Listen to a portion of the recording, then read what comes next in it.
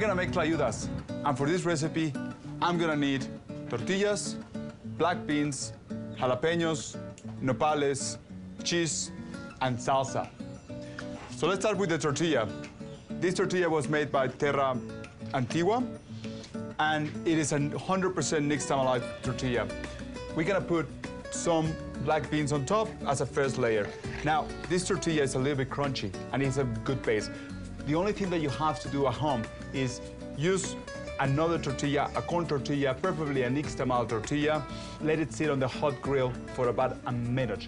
Another thing that you can do is put in a sandwich press. If you put in a sandwich press, you have to let it go until all the steam comes out and the tortilla becomes crunchy.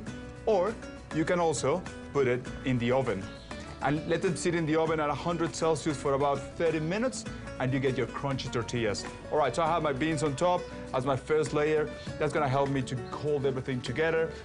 I'm gonna put a little bit of cheese. This is Oaxaca cheese, my favorite. This makes things great when it comes to the Tlayuda. See, everything is up.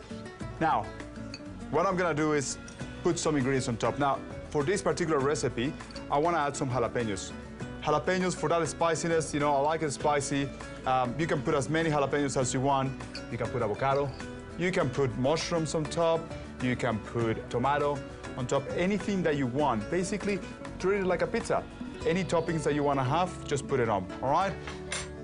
I also wanna put some cactus. And it's just because I'm in Mexico and I've been seeing a lot of cactus around, so I like it. It's very good for you, has a lot of fiber. It tastes like a broccoli. It's very pleasant to the palate. All right, and to finish it up, salsa. Now, salsas can take a long time to make, but if you want something authentic, just go to the supermarket and grab La Costeña salsa. Tastes like Mexico. Now, I'm just gonna put a little bit on top, just to give that color, you know, and the flavor and the spiciness that we're looking for to complement your Tlayuda, and off we go. Tlayuda, an easy recipe. Just put it in the middle of the table, and everybody will crack a piece of it and enjoy the flavor of Mexico.